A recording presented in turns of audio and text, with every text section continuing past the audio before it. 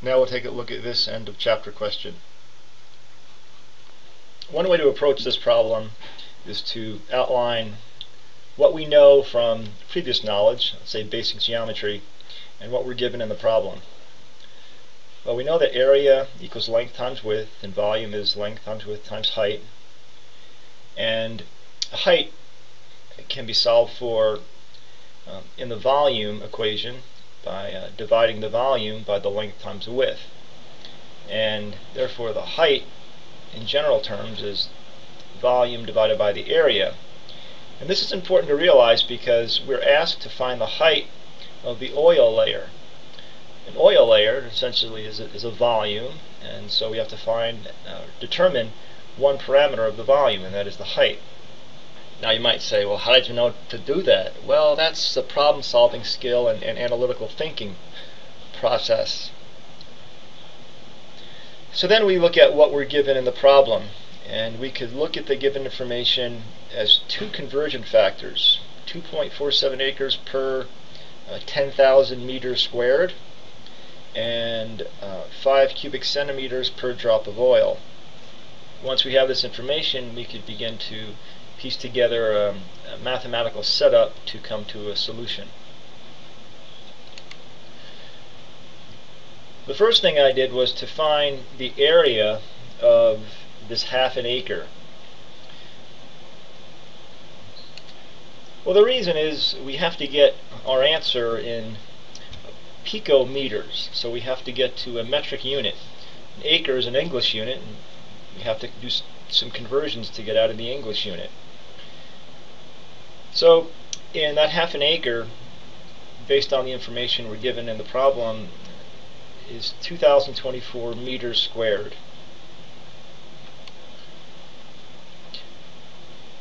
The next step is to utilize this equation we set up earlier. Height is volume over area, and if I substitute the numbers that I have currently, you see we have 5 centimeters cubed, which is what is given in the problem, divided by 2,024 meters squared. Well, I intentionally highlighted centimeters cubed and meters squared because there's a unit incompatibility problem. If we want to carry out this math, we have to have the volume in the same linear unit as the area. And I say linear unit, meaning it's got to be meters or centimeters or picometers.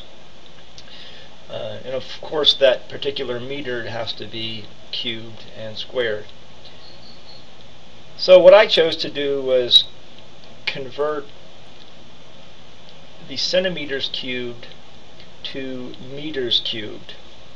And off to the right here I have a conversion for meters cubed to centimeters cubed. And the way I like to think about setting up conversion factors for squared and cubic units is that I first look at the linear unit, meter related to centimeter. And there's 1 meter and 100 centimeters. But we have to cube the entire conversion factor, the linear conversion factor, to get to cubic meters and cubic centimeters. If that's the case, then this 100 centimeters becomes 1,000,000 cubic centimeters.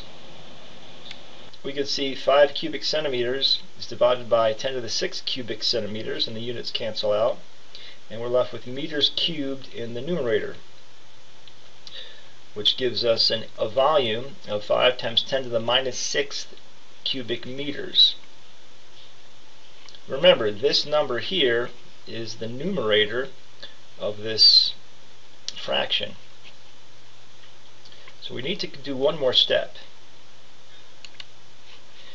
and that is to divide 5 times 10 to the minus 6 meters cubed by 2,024 meters squared. Dividing the numbers, we get 2.47 times 10 to the minus 9th. And the unit of meters comes from the meters squared canceling out entirely, and the cubic unit gets canceled out, and what we're left with in the numerator is just meter. Although we have an answer for the height, the unit of meter needs to be converted to picometers, because that's what the problem asked us to determine, was the height in picometers.